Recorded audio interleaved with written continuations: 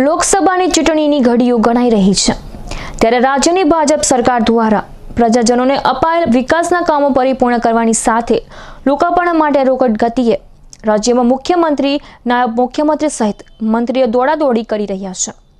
15 ફેબ્રુઆરીએ મુખ્યમંત્રી વિજય રૂપાણી જિલ્લામાં 48 કરોડ વિકાસના કામોનું લોકાર્પણ અને ખાતમુહૂર્ત કરવા આવવાના હોવાથી જિલ્લા વહીવટીતંત્ર દ્વારા તડામાર તૈયારીઓ હાથ ધરી મોડાસા શહેરના અગ્રણી શૈક્ષણિક સ્કૂલ મોડાસા હાઈસ્કૂલના મેદાનની પસંદગી કરી મંડપ બાંધવા સહિતની કામગીરી હાથ ધરવામાં આવી હતી। લગભગ 50%થી વધુ મંડપ બંધાયા પછી અચાનક વહીવટીતંત્ર દ્વારા સ્થળ બદલી સરકારી એન્જિનિયરિંગ કોલેજ હોસ્ટેલ સામેના મેદાનમાં કાર્યક્રમ યોજવાનો નિર્ણય લેતા મોડાસા શહેરના સહિત જિલ્લામાં અનેક તર્ક વિતર્ક સર્જાયા હતા।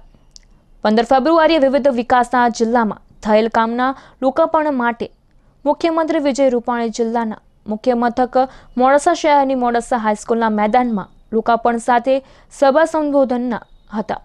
મંડપ પણ 50%થી વધુ બંધાયા પછી અચાનક સ્થળ બદલાતા સોમવારે સાંજે મંડપ છોડવાની કામગીરી હાથ ધરાઈ હતી।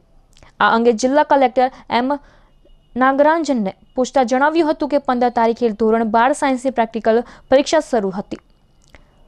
વિદ્યાર્થીઓને પરીક્ષા દરમિયાન ડિસ્ટર્બ ન થાય અને જગ્યા નાની પડવાની સંભાવનાના પગલે સ્થળ બદલ્યું છે।